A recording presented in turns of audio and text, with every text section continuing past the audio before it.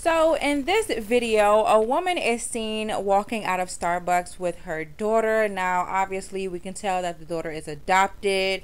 I know genetics is crazy, but it's not that crazy, okay? But anyways, a lot of people were feeling some type of way because one, she was in front of the little girl instead of behind her. Here comes the girls with my Father's Day gift, which was free. Meanwhile, theirs cost $748.38. Thank you so much. So I guess people felt like she really didn't care about the little girl's safety. Then they were complaining at the fact that she didn't get her anything from Starbucks, saying that she basically doesn't even drink it. Where's baby girls? Well, I didn't get her one Oh, because she never drinks it. And now she's... that's so... Here, baby girl, you can have daddy's.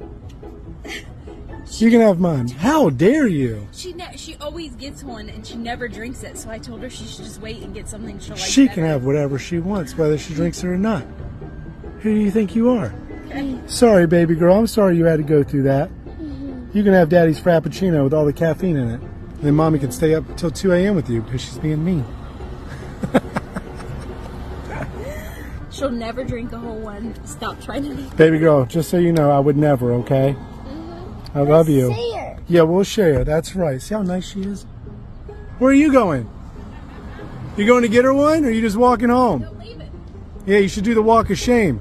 So a lot of people just felt like she was mistreating the little girl and, you know, just making a big deal out of it. I personally do not think it's a big deal. A lot of the times my toddlers will want something and they don't eat it.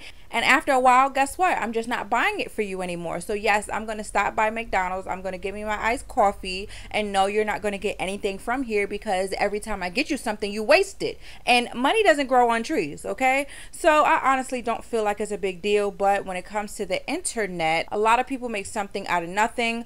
Another reason why I feel like this is a big deal is because the little girl is African American. Now, I don't know about y'all, but whenever I see a family who is not African American and they adopt an African American child, everybody, you know, scrutinizes them and, you know, just over exaggerates everything. And this is one of those situations. Now, if you feel any different, please comment below and let me know what you guys think about it. And until then, I'm gonna catch y'all in the next one.